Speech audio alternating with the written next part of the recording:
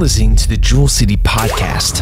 You can join us in person Sundays at 10 a.m. or 6 p.m. We have something for all people and all ages. Or join our live stream at 10 a.m. In this podcast, we're going to hear a message from our Congressional Care Pastor, Aaron Caton. Tonight's message titled, It's Personal. It's personal. Look at your neighbor and say it's personal. It's nothing personal between me and you. It's just personal. Amen? All right. If you would, stand with me for the reading of God's Word. We're going to be in Luke chapter 9, verse 24, verse 23. For whosoever will save his life shall lose it. But whosoever will lose his life for my sake, the same shall save it. And he said to them all,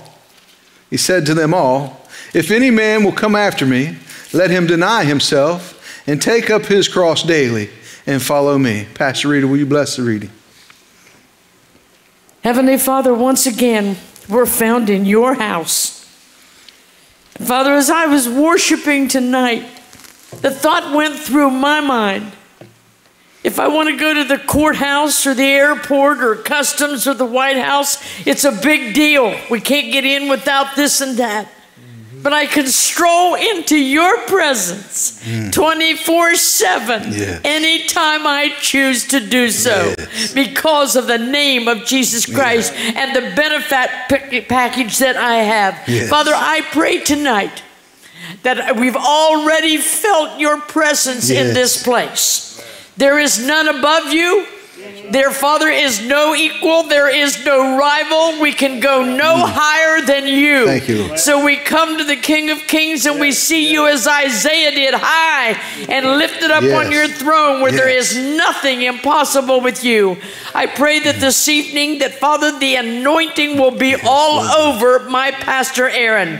I pray, Father, that you would honor every moment that he has spent in preparation and that each word, each verse would be saturated with the anointing and the power of God. And as he breaks the bread of life, let us not sit idly by and watch others partake, but let us grab a big hunk and tear into the bread of life and let us stuff our pockets full, Father, and take it home and chew on it all week. I pray that you would honor this man, that you would bless him, Father, and that your presence would be just turned loose in this place tonight. Have your way, and we will give you the honor and you the glory. For no one else deserves it. You can do what nobody else can do.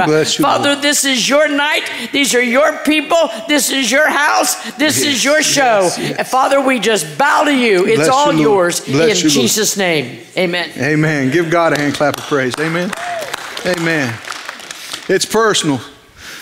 Verse 24, for whosoever will save his life shall lose it.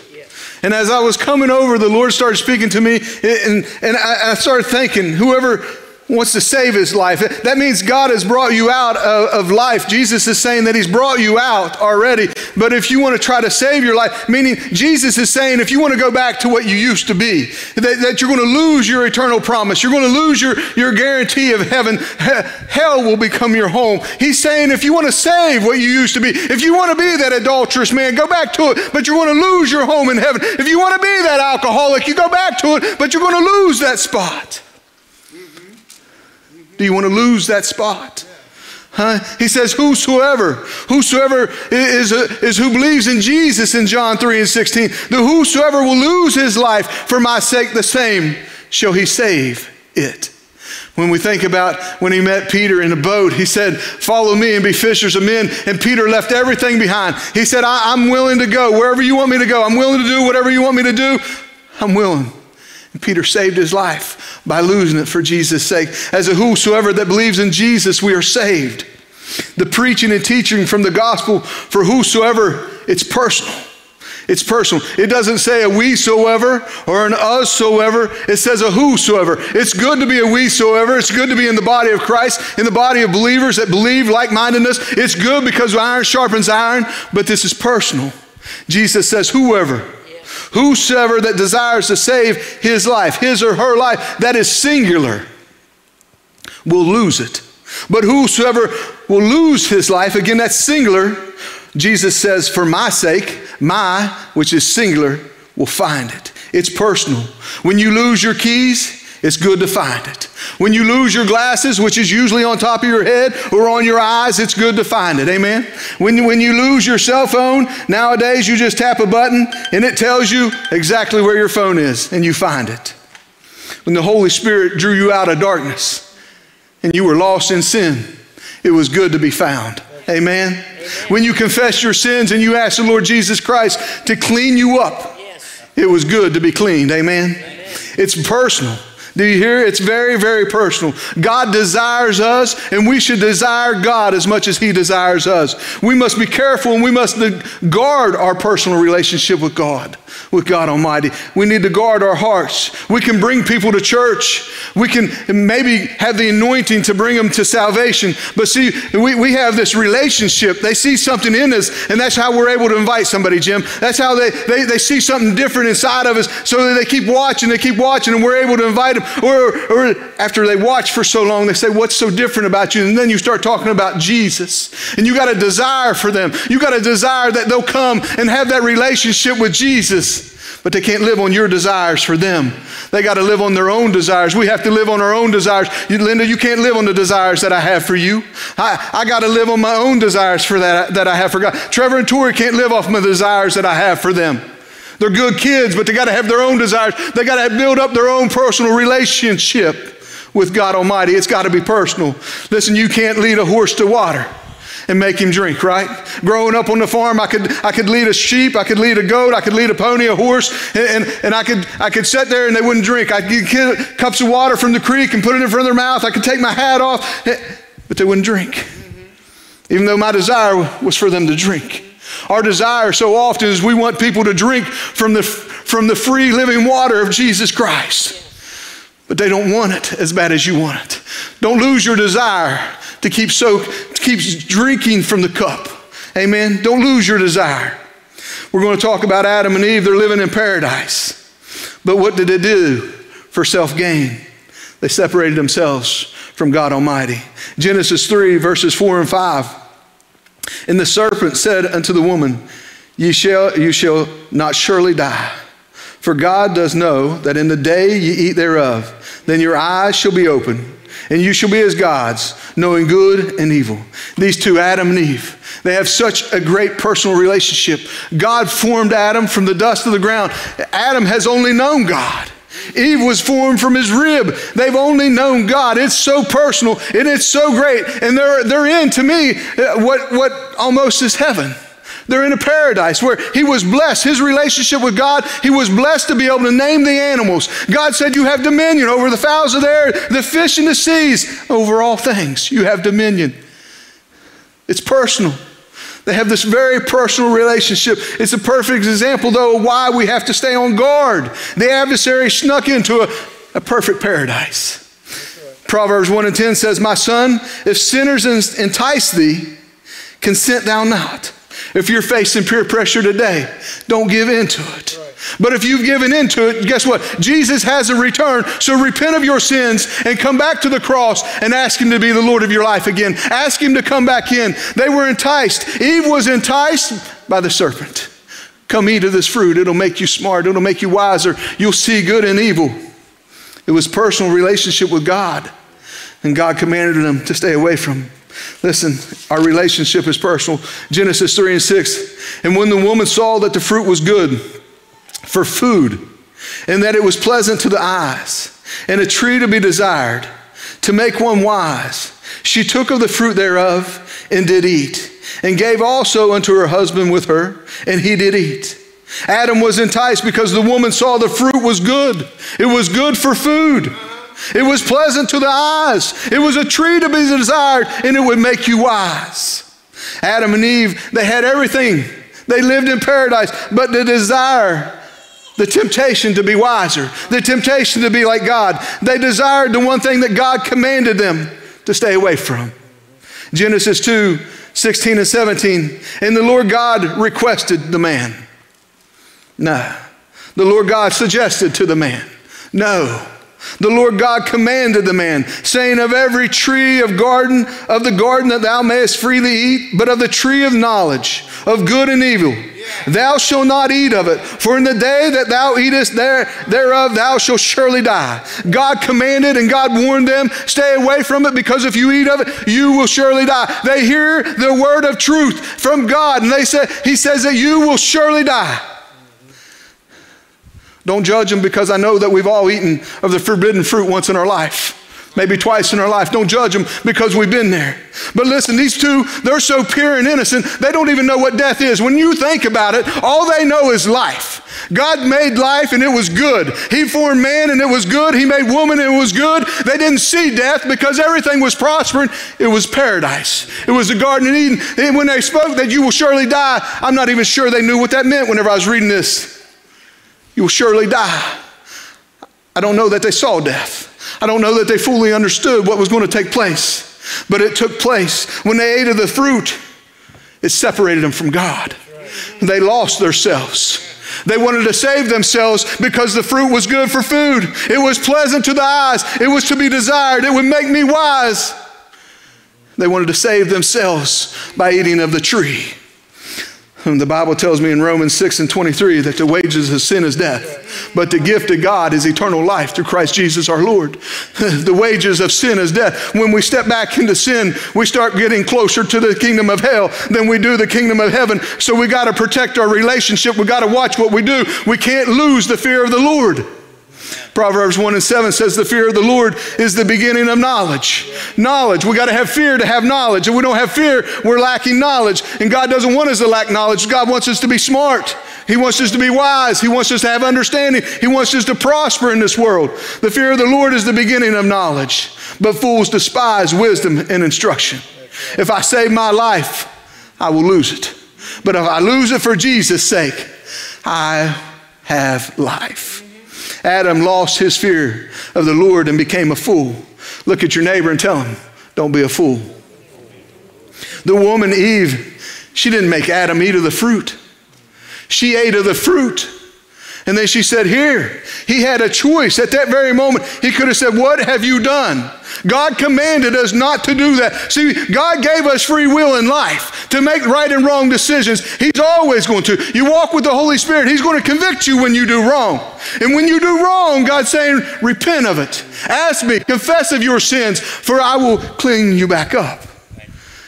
Eve didn't make him eat of the fruit. Eve gave him a choice, and he took of it, and he ate. I said, Google, what's a fool? A fool is a person who acts unwisely. My commentary said a fool is a person that is arrogant and selfish. Listen to this. One who orders his life as if there were no God. Don't be a fool, because God is real. God sent His only begotten Son to this world, not to condemn us, but to save us. Don't be a fool, because God is alive and well. Psalms 37 verses 23 and 24, the steps of a good man are ordered by the Lord, and He delighteth in His ways. Who orders the steps of a good man and a good woman? It is the Lord who orders our steps, and He delights in them when we follow the right path. Though he fall, even though that we may stumble, he shall not utterly be cast down, for the Lord upholdeth him with His right hand. You and I, like Adam and Eve, when we're in Christ Jesus, we're born again Christians. We're born again believers. God commands our steps.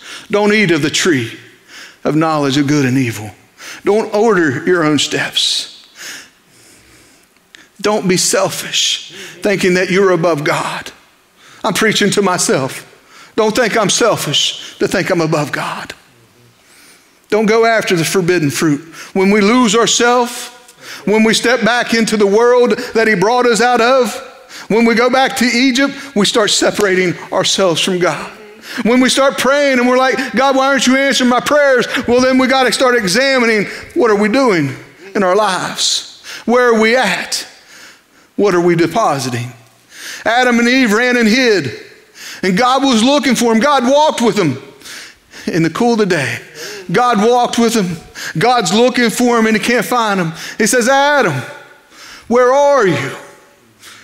He says, God, I'm here.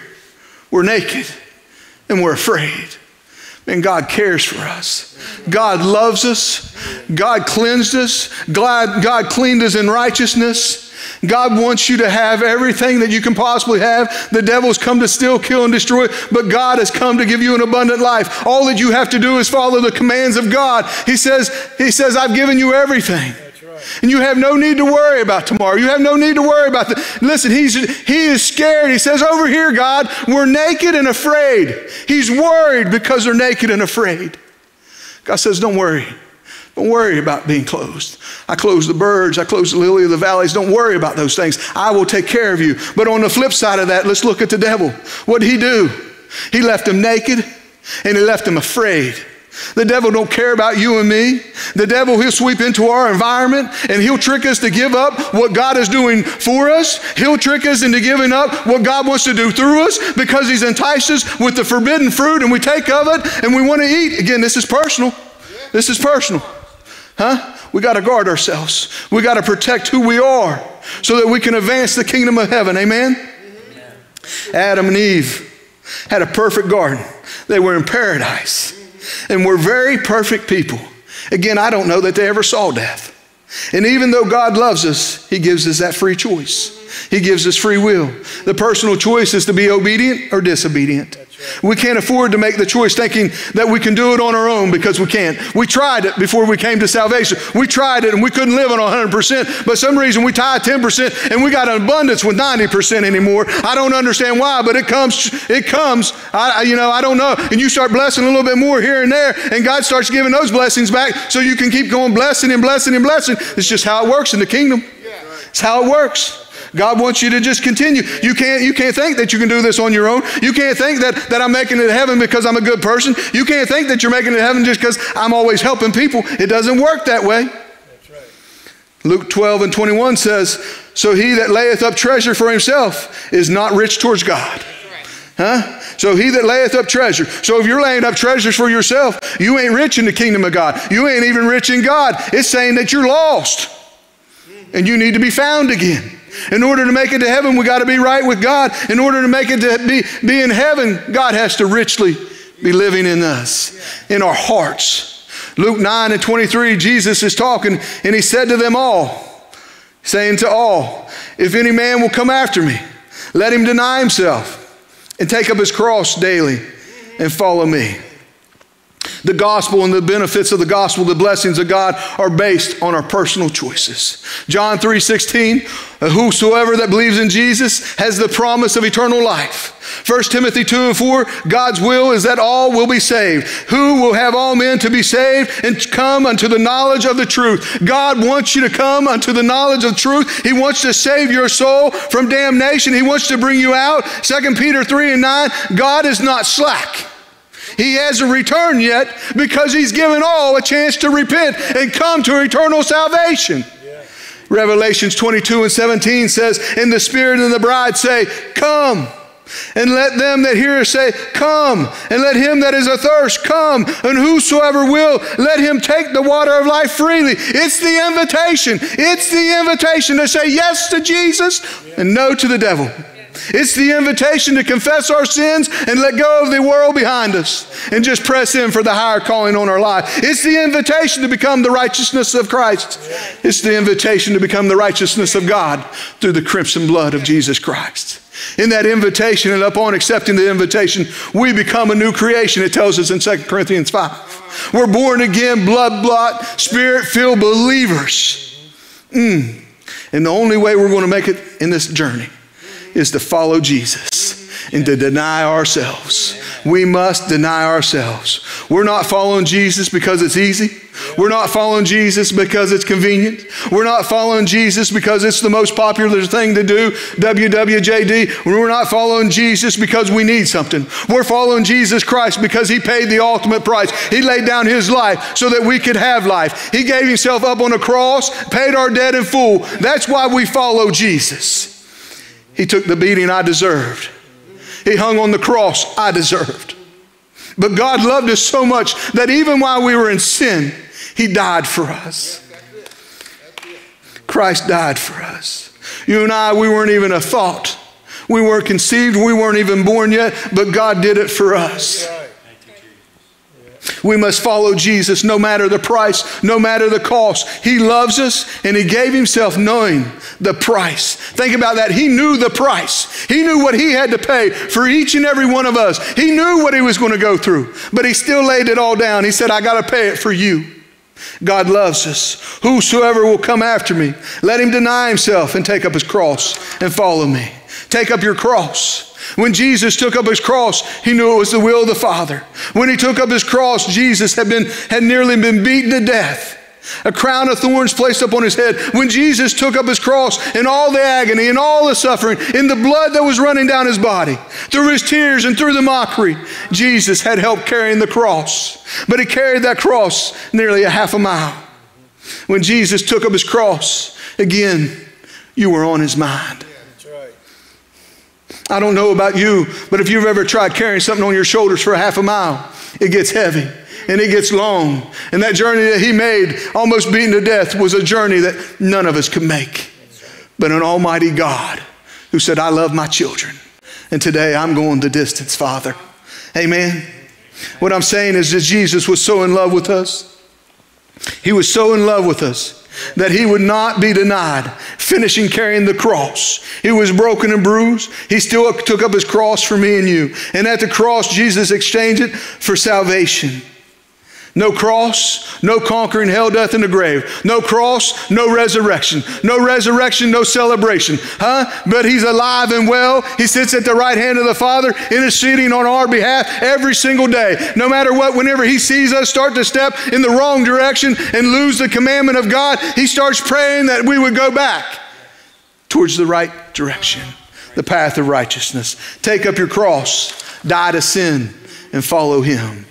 Romans 6:11, likewise, reckon you also yourselves to be dead indeed unto sin, but alive unto God through Jesus Christ our Lord. When we take up our cross, when we take it up, we're saying to God, I surrender. I surrender everything to you, Lord God. I know that I'm not perfect. I know that I have areas that I struggle with. God, I need you more than I need anything else. God, my day may be long. I don't know what your work days are like. Maybe it's a long day. Maybe it's a long drive. Maybe family life isn't great. Maybe kid life isn't great. I don't know. Maybe the employment isn't great. I don't know. But God, I got areas in my life that I need you to help with. And I surrender. God, please help me to live in you. Help me to be who you're calling me to be. Help take this area of sin out of my life. Better yet, just take control of it. Welcome the Holy Spirit in. Whenever you take up your cross, welcome the Holy Spirit, the helper and the comforter that God has sent us. Tell him, say, reign over me, Holy Spirit. I'm alive for Christ. I'm not alive for sin. I'm dead to sin. Help me in everything that I do. Start telling the word, the power of Christ's resurrection is alive in me. Greater is he that's in me than he that's in the world. Listen, we can die to sin and live for Christ. Colossians 2:6-7. As ye have thereby received Christ the Lord, so walk in him, rooted and built up in him, established in the faith, as you have been taught, abounding therein with thanksgiving. I like how it ends with thanksgiving, but I think that we should probably start there. God, I thank you for today. I thank you for life. I thank you that I have blood in my system. I thank you that my heart is beating, my lungs are flowing. I thank you that I have a beautiful wife. I thank you for my kids. I mean, you just start thinking about everything that's so small that you think's minute and not important. You start thanking God for it, and you realize you could just go 24 hours and just keeping him. I thank you that I got covers to sleep on. I thank you for the mattress. I thank you for the couch. I thank you for the coffee if you're a coffee drinker. I mean, you start thinking there's so much that you can be thankful for. That's right. Amen. So walk you in him. How do you walk in him? Why don't we open up the Bible? Everywhere that there's red letters, guess what? That's Jesus talking. You want to walk in him? Read the red. You are the light of the world. A city that is set on a hill cannot be hid. Neither do men light a candle and put it under a bushel, but on a candlestick. And it giveth light unto all that are in the house. Let your light so shine before men, that they may see your good works and glorify your Father which is in heaven. Huh? Hallelujah. You want to get to know him? You want to walk in him? Open up the red letters and start reading, because you're going to start walking in Christ Jesus. You're going to start growing in Christ Jesus because he's speaking to you. He's telling you the truth of how he wants you to act. Lose your life and save it for my kingdom. Huh? Lose your life. We have to continue this progress. It's a progression. We got to study God's word. We got to get into it. We got to want to grow. We got to get into ladies' fellowship, men's fellowship. We got to be around like-minded people. We got to grow. We got to get rooted. It says that we got to be rooted and built up. We got to be rooted. When you look at the big red trees, what are they called? Redwood trees out in California. Listen, how long do you think their roots grow, Roger? They go 6 to 12 feet deep. A normal tree is 2 to 6, but to be one of the biggest trees in the world, 6 to 12. 6 to 12. How about your roots in that heart? How much is this rooted in this heart? Where's it at? We got to root ourselves. We got to let that start getting inside of our heart, inside of our blood system, inside of our mind, inside of our mouth. We got to let it just go inside of us. Build up. We got to be a fortified city. When the devil shoots flaming arrows, that shield of faith has to come out, and we got to be able to just smack it away and say, not today, devil. I live for the ultimate God, the supreme God, Lord El Shaddai, Jehovah, Yahshua, Yahweh. I live for God. I'm rooted and grounded, and I walk in him. Amen. We got to be established, a solid foundation. Colossians 1:19 says, for it pleased the Father that in him should all the fullness dwell. So it pleased the Father that in Jesus all the fullness dwelled. What's the fullness? The fullness is the word. The fullness is truth. The fullness is love. Ephesians 3:19, we heard it this morning. And to know the love of Christ, which passes knowledge. What passes knowledge? Love, the love of Christ. You're going to grow in knowledge with the more red you put inside of you. You're going to grow in knowledge because the love of Christ is in the red letters, and it's going to grow your heart. It's going to grow you in knowledge. Yes. That you might be filled with all the fullness of God. Paul's telling us that God doesn't want to hold anything back from us. God wants to give us the fullness of God. So what do we got to do? We got to start walking in the red letters. We got to start walking in love of Christ. Passes knowledge. Right. Receive the fullness of God. 1 Peter 4:8, and above all things, have fervent love for one another. For love will cover a multitude of sins. Jesus said, take up your cross and follow me. And I know I've used it before. It's different than the society that we live in. Take up your cross and follow me. Pray for your enemy. Pray for those that hate you. Pray for those that persecute you. You ever done that? Huh? Have you honestly ever done that? Because I recently have done that. And it changed my heart for that person. They're valuable to God. No matter what they said about me, no matter what came out of their mouth, they are valuable to God. And I started seeing that person the way God sees them. And it breaks my heart. And I'm praying that their heart gets broken. And God loosens them from the grip of the adversary, and they come to salvation. Amen? He tells us, forgive 7 times 70. You don't just forgive once. You don't just forgive twice. It's a long day of forgiveness, but we're going to take up our cross, and we're going to follow after him. Amen? Amen? We're going to do this. We're going to learn how to forgive. We're going to learn how to love thy neighbor as yourself, no matter how bad they may be. And maybe you're the bad neighbor. And you got to learn to start loving your neighbor who's been loving on you for a long time. I don't know. If slap, give the other cheek. Man, that is totally different. It ain't an eye for an eye. It ain't a tooth for a tooth. If you get slapped, boom, you got to turn the other cheek. Let them have it.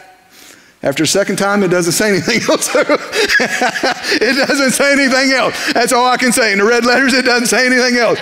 We gave them twice. That's all I can say. Huh? If someone wants your shirt, you give them a coat. If someone needs help, you go the extra mile. You don't just help them. You go and help finish the project.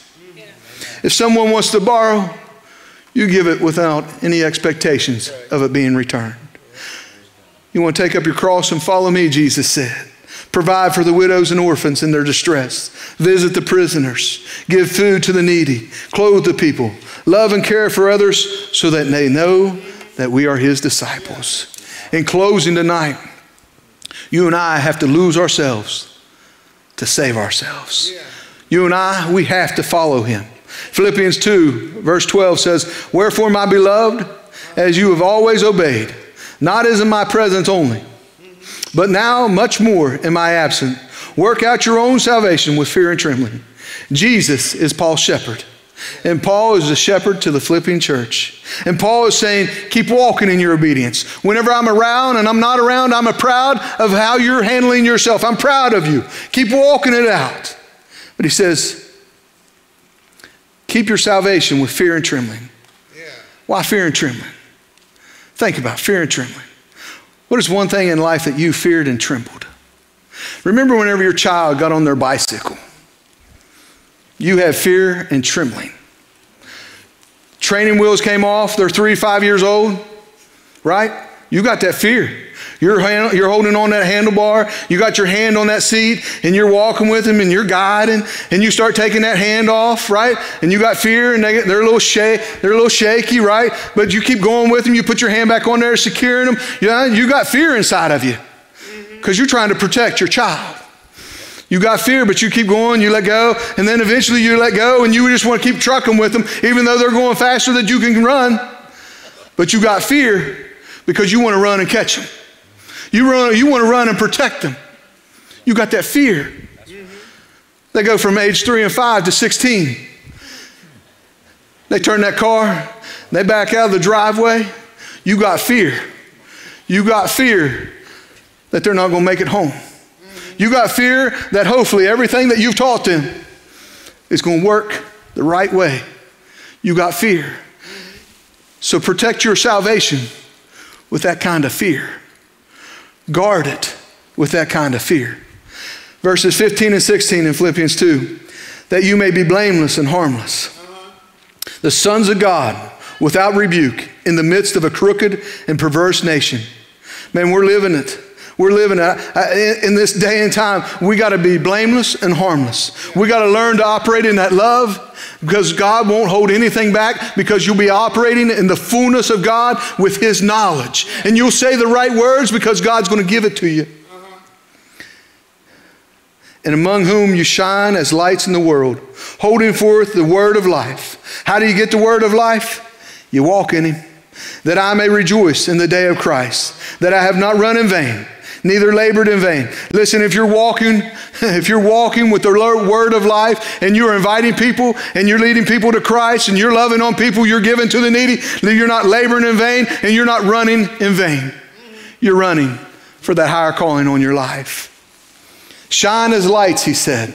Shine as lights, Trey. Shine as lights. See, we come to Christ and we get this fire. See, that's personal. That's me. And I can help lead somebody to church. I can help lead somebody to church. But they can't live off my desire. They can't live off my relationship with God. I can invite more to church. I may even lead somebody to salvation. What's the one thing that keeps going? What's the one thing that keeps going? My fire ain't going out. I can pass the fire. I can pass the flame and the torch to a brother or sister. But it's their personal relationship. Shine as lights. Shine as lights. Amen? Shine as lights. If you will, bow your head, close your eyes. Shine as lights. Shine as lights. Amen. I don't know everybody's heart here tonight, but it's personal. This message is personal. It comes to you from an invitation from God. I don't know where your heart is.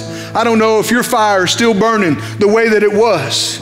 Maybe it's dimmed a little bit and you need to come back to the free living water. I know that sounds crazy, but that water will give you a drink and it will refresh that fire.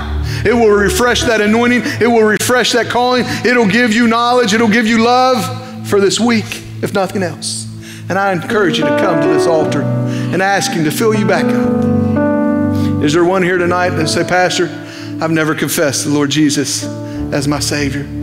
Is there one? Don't walk out of here lost. Today is a day of salvation.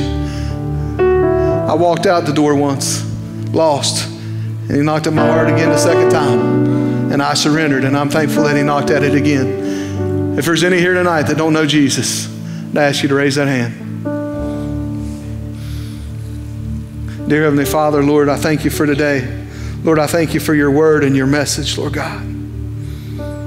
Father, I pray that we would take this and apply it to our life, that we would shine as lights everywhere that we are, that you would help us, Lord God, reflect you in our lives.